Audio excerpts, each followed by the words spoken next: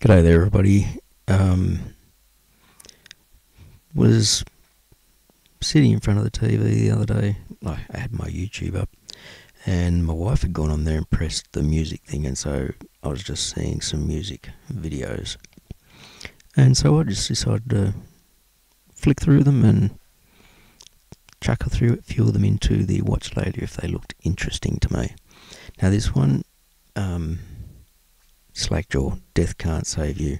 I have never heard of this band before. I'm hoping that the sound is much better at the moment. I took the foam buffer off this thing because I think it was blocking the sound a little bit.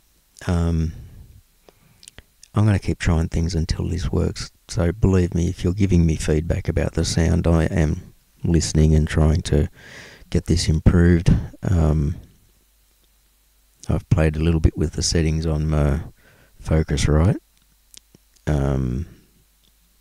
which is my audio input, to try and make sure that this is going to be as good as possible. One of the things is, though, that this is a very directional microphone. You've got to be right in front of it to have it really pick you up, and yeah, it's a dynamic mic, so it's not that great if you just want to sit back. Anyway, Slackjaw, Death Can't Save You. Let's check it out.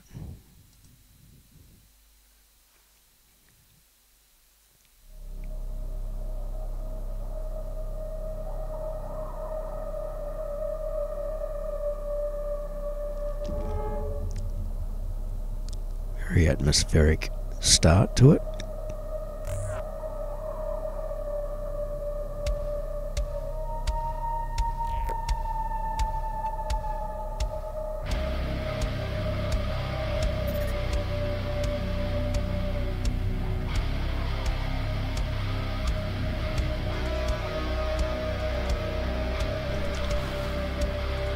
It's kind of got the start to, or the sound that I might have been expecting based off the name of the band.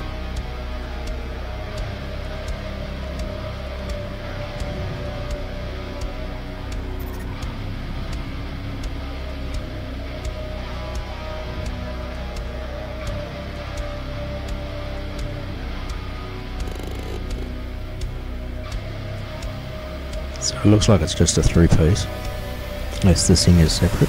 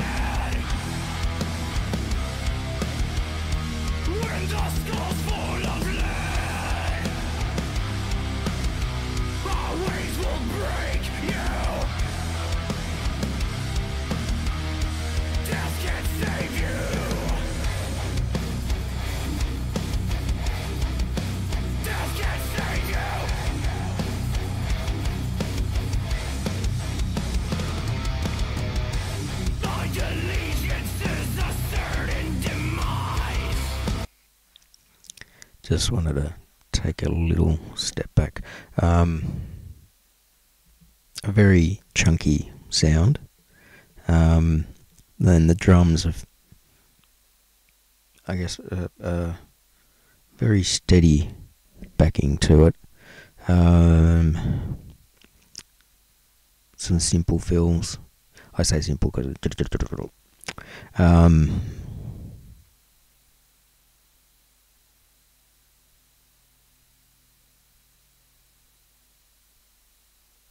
not terribly impressed right at the moment, but I'm going to try and give it a bit more.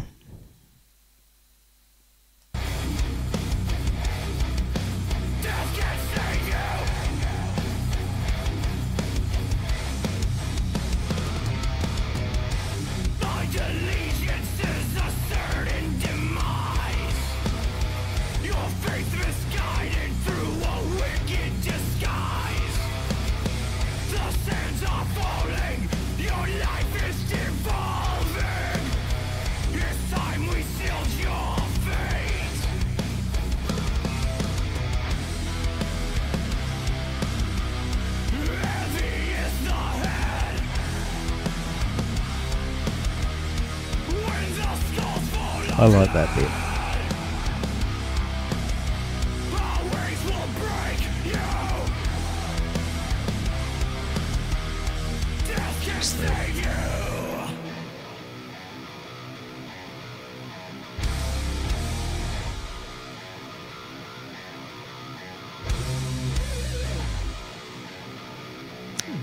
I like that.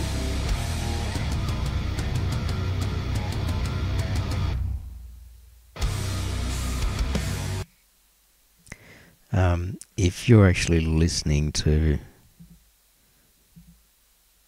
this with headphones, those guitar bits, it just cut to one side, then it had the drum bit, then it cut to the next side. So they really just mix the production and the mix in that. It added a little dynamic to it that was actually interesting.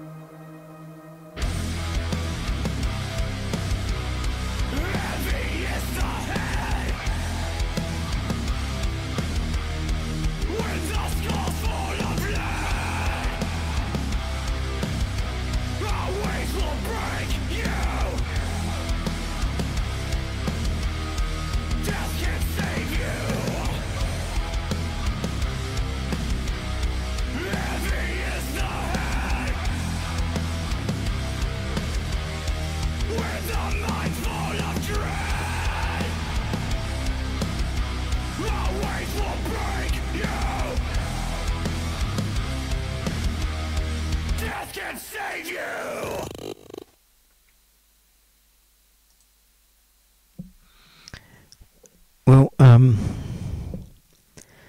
there was nothing in this that was so extraordinary that makes me just jump up and love it.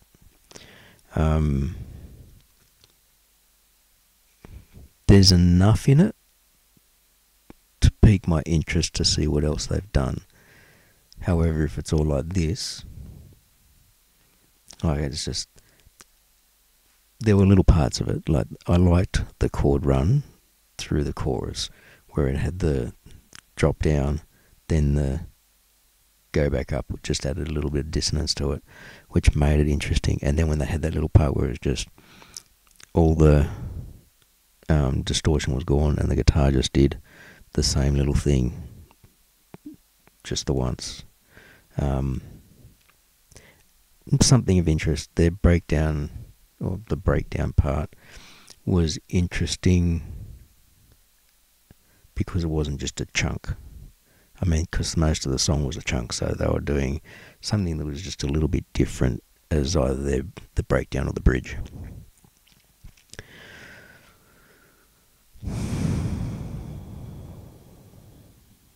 I've no idea where they're from.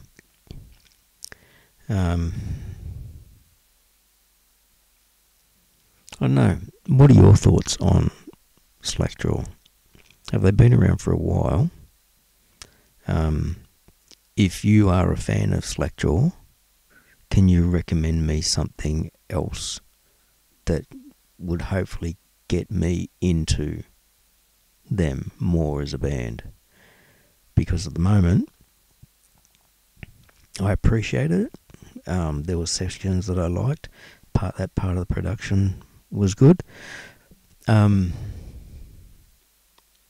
it's not something that's making me run out to want to listen again to this. But there's a little bit of interest in seeing what else they've got to offer. I don't want to just write them off through one song, because bands don't hit the mark with everything. So we shall see how it pans out. Let me know. Thank you for hanging around if you've been here. If you're still here, greatly appreciate that. If you haven't already liked, followed, subscribed, anything like that, would love it if you did. Thank you very much. Catch you around.